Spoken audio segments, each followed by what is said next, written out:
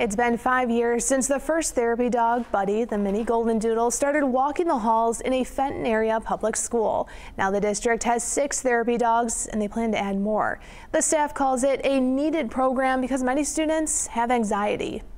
Here are 4 of the 6, Buddy, Bella, Simon, and Sunny. They spend their days with kids and teachers, and each has their own job. Bella here is a service dog in our autism classroom. So Mr. Schroeder is our handler, but Mr. Schroeder hands Bella off to the classroom, and those students have jobs for Bella. Todd Schroeder teaches at Fenton High School. He says Bella knows every day when they turn into the school that it's time to work.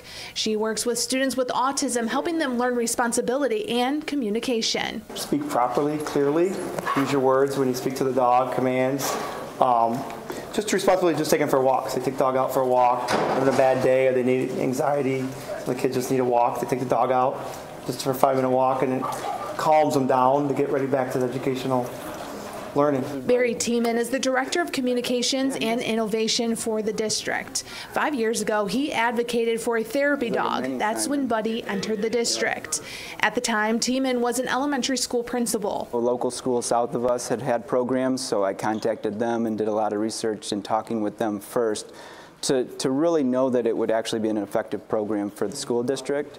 And from there, kind of piloted it, and the results were phenomenal. While many kids are excited to see the dogs, they never force anyone to pet or be with a dog. We don't ever expect a student to feel comfortable, so we will give them as much space as they need and as much time as they need to feel comfortable. At the high school, the dogs greet students as they walk into the building. When they expanded their program to 3 dogs, Tiemann says he didn't know what to expect. They're, too cool for school, but they really just benefit, I think, just as much or more, because their level of anxiety is different than an elementary student, so they really benefited from this experience.